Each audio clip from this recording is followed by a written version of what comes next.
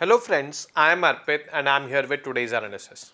Today is 7th of September and we are going to deal with two very important topics which are in news. The first is Africa can make India's critical mission shine. First of all, we should know what are critical minerals mission. Critical minerals mission is basically a mission launched by the government of India, where the government of India is wanting to promote the production, or I would say the mining of critical minerals. What are critical minerals? These critical minerals are very much critical for the socio and economic well-being of the country in the 21st century.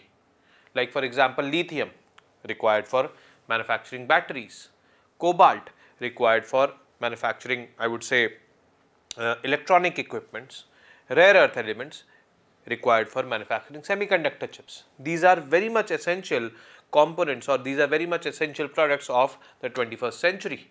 That is why they are categorized as critical minerals, and Africa has a lot of reserves of critical minerals. That is why Africa is important. Second is Bulldozer Justice.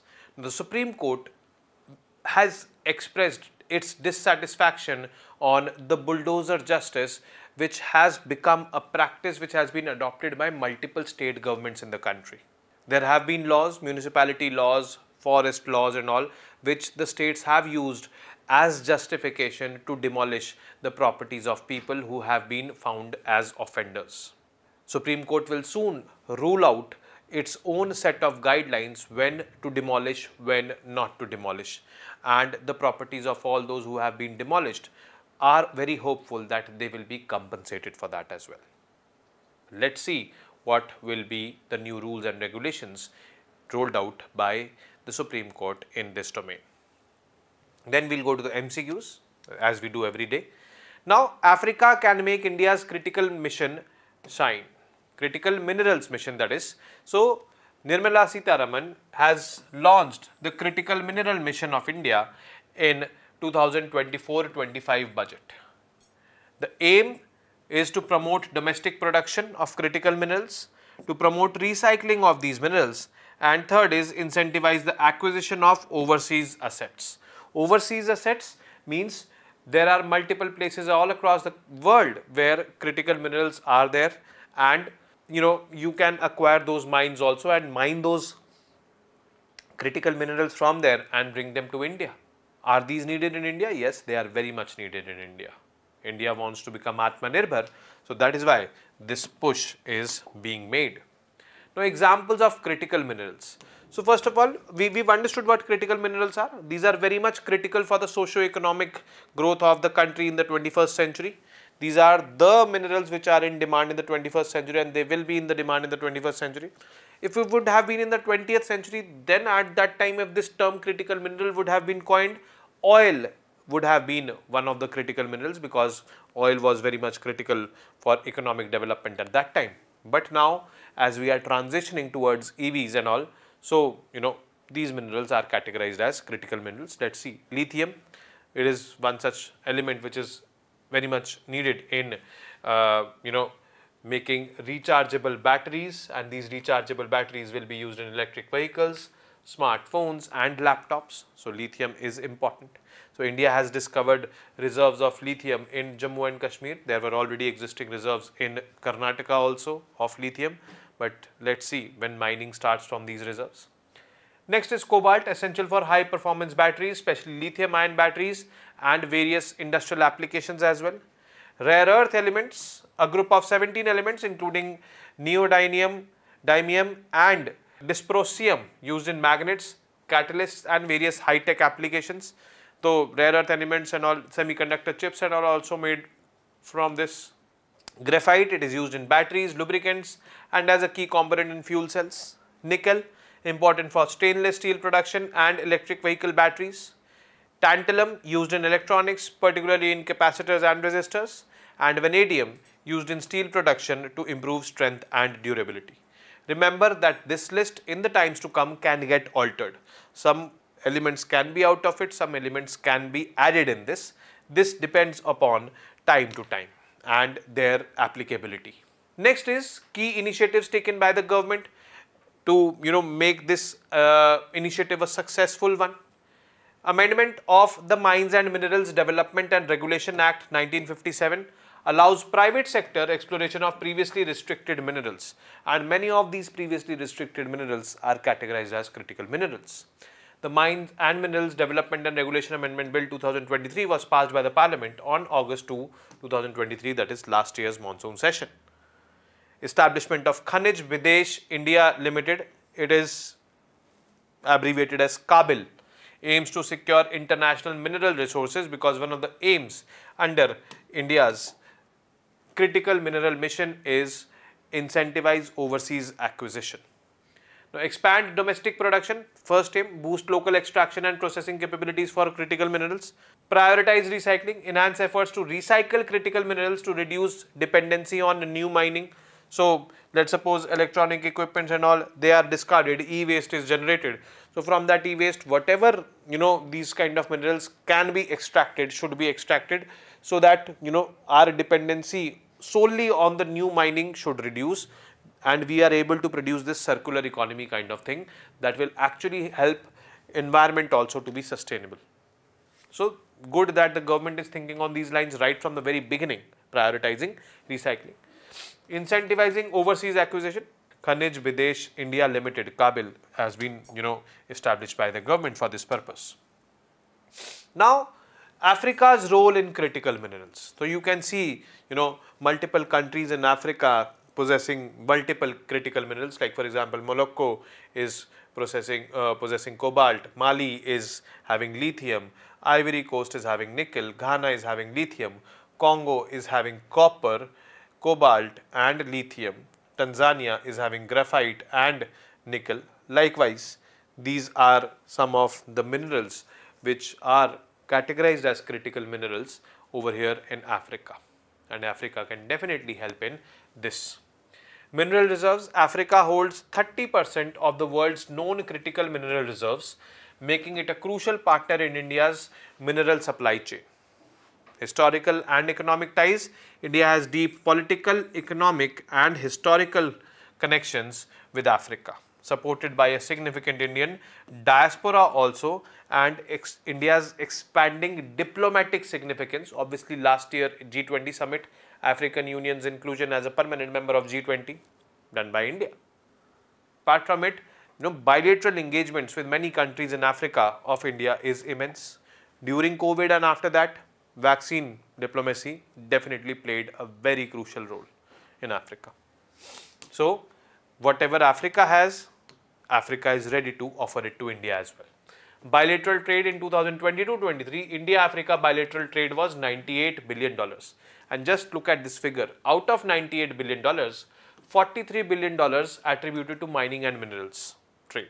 Investment in energy supply. India has invested $75 billion in Africa, including in energy assets. Africa provides about 15% of India's total oil demand and increasing amounts of natural gas and minerals.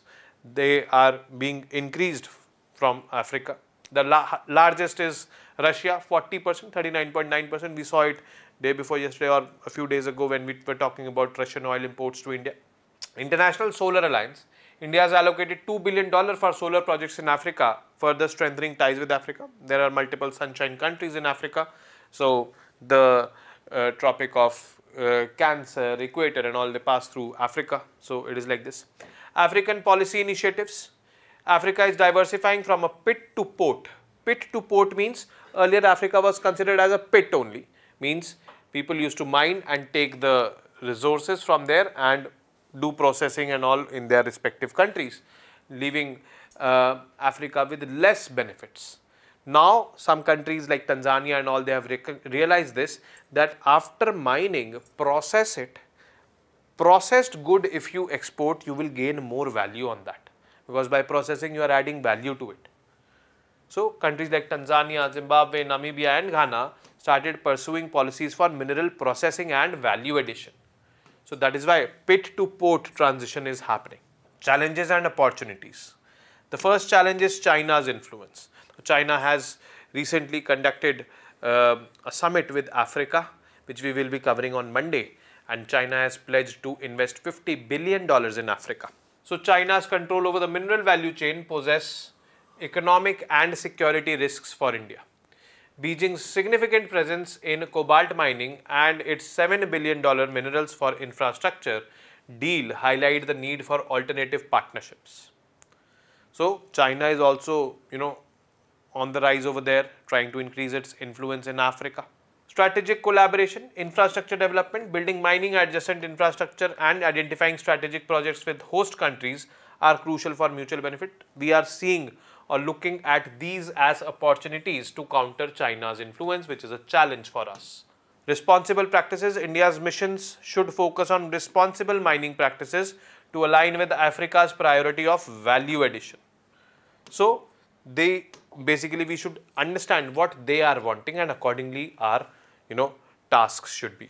Indian advantages, construction projects. Indian firms have completed numerous infrastructure projects over there across the entire continent, including transmission lines, hospitals and railways, and in the times to come we will see more such kind of projects coming up.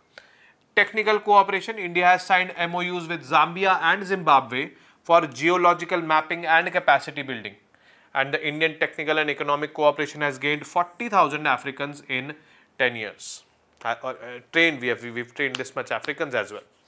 Technology startups, Indian technology companies offer innovative solutions for mining exploration, extraction and ore beneficiation, presenting value added opportunities for African governments. So actually we are trying to benefit the Africans.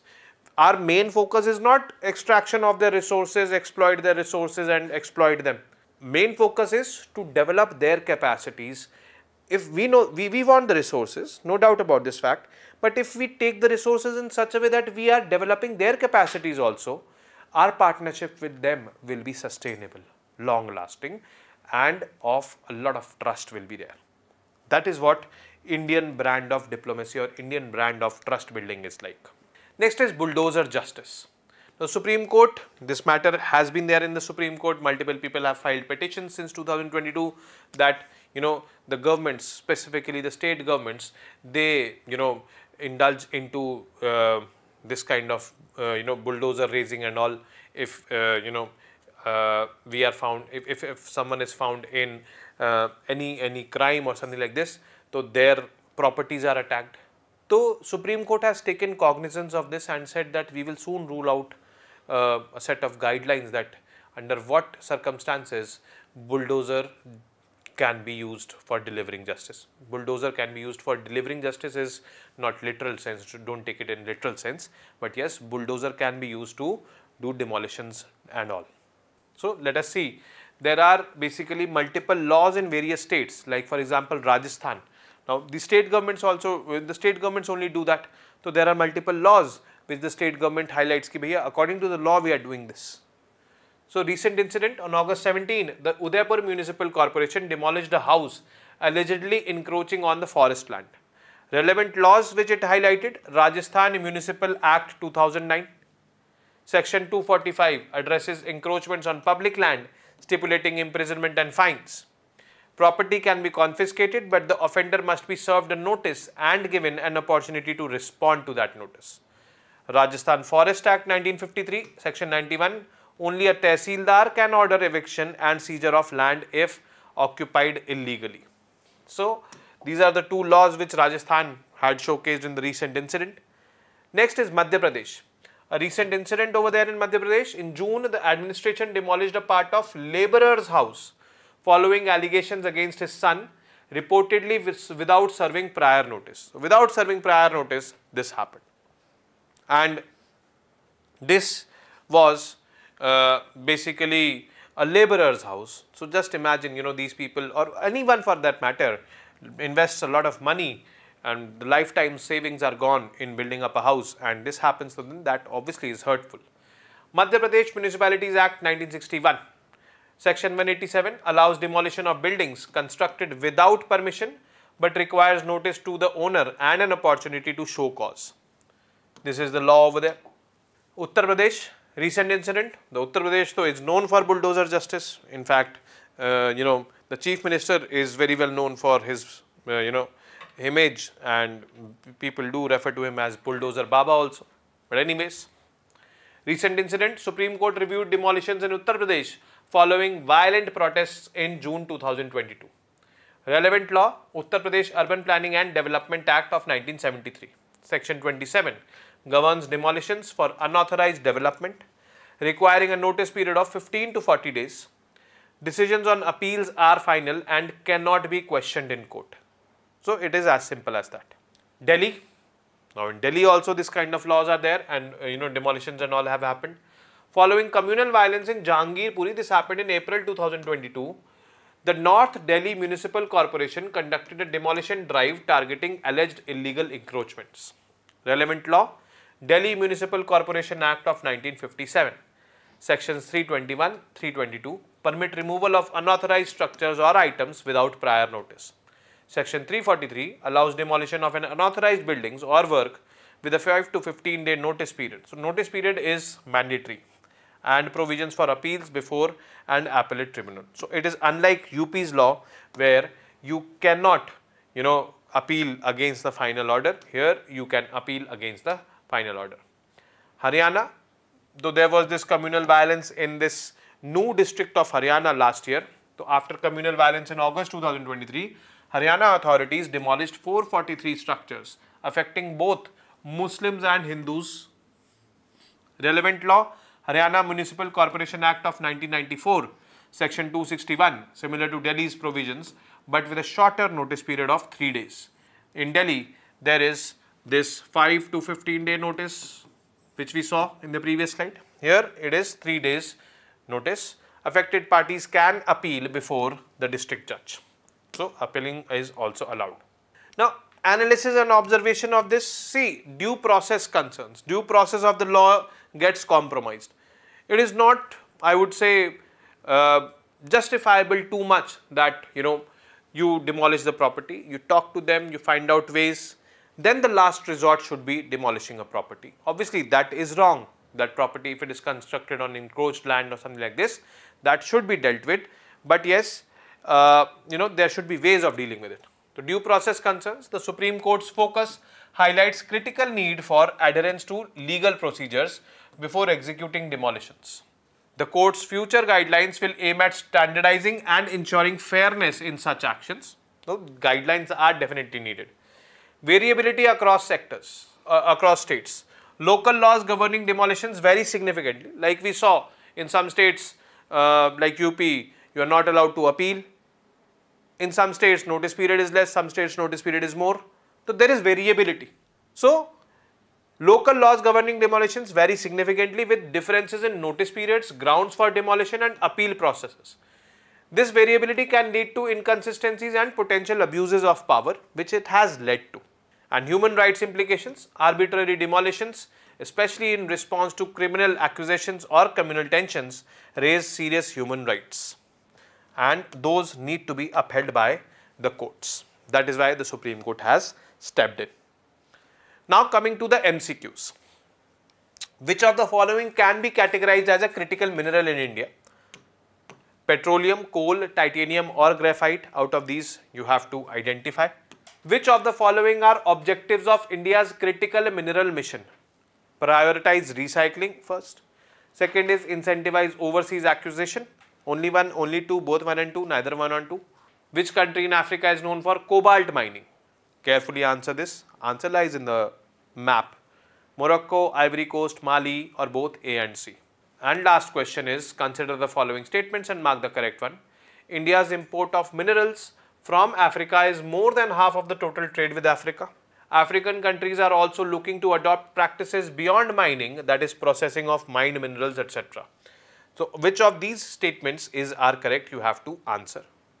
Now the answers to yesterday's MCQs, that is 6th of September. First question, consider the following statements with respect to Act East policy and mark the correct one. So main thing is Act East policy. Act East policy is about integrating with ASEAN countries, East Asian countries and Australia, New Zealand economically, culturally and strategically. So the statement is Act East policy aims at integrating culturally with ASEAN countries. This is correct. I have not said culturally only. It is cultural integration with ASEAN countries, yes. So, and not only with ASEAN countries, I have not mentioned it. So, it is statement is correct. It was launched in 2014, yes, it was launched in 2014. The correct answer is C for this. Both statements are correct. Second statement, consider the following statements and mark the correct one. First is, India and Singapore upgraded their partnership to strategic partnership in 2018. No, it was 2015 and now it has been upgraded to comprehensive strategic partnership in 2024. The 2024 visit by the Indian PM established a comprehensive strategic partnership between India and Singapore. This statement is correct. This statement is wrong. So, B is going to be the correct answer for this particular question. Third, consider the following statements and mark how many of them are correct. The key word here is how many. Singapore manufactures 20% of the world's semiconductor chips. This is wrong. It is 10%. The cost of chip manufacturing in Singapore is on the rise. Yes, that is why Singapore is looking for alternate locations like India, and this is an opportunity for India.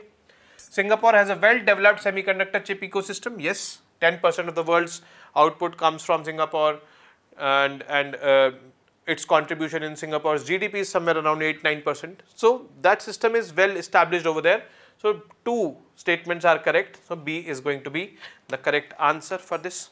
Fourth question, consider these statements with respect to Prevention of Money Laundering Act and mark the correct ones. This law was passed in 2002. Yes, passed in 2002, came into force in 2005. So, this statement is correct. Money laundering is a cognizable and a non-bailable offence as per the law. Yes, 2019 amendment made it cognizable and non-bailable. That is true. This statement is also correct. Enforcement Directorate was established as per the law. No, it was not established. Enforcement Directorate was established in the year 1956. And see, when this law was passed, it was passed in 2002. So, it was already established before this law was passed. So, this statement is wrong. Enforcement Directorate has been made responsible for investigating into the cases with respect to money laundering under this law. So, only 1 and 2, this is the correct option for this particular question. And the last question, which of these comprise the twin conditions for bail under PMLA? The twin conditions. One condition is the arrested person is able to prove that he has not done money laundering. And second, he is able to convince the authorities that once he goes out, he will not be indulging into money laundering. These are the twin conditions for bail. First, the accused has to prove innocence. Yes. The prospect of not committing the crime again when out on bail. Yes. So, these are the two conditions. So, both 1 and 2 are the correct answers for this particular question. Now, with this, we come to an end of today's session. I will be seeing you tomorrow now with more such informative news pieces. Till then, you guys very well know what to do. Not saying it today. Namaste, Jai Hind, take care.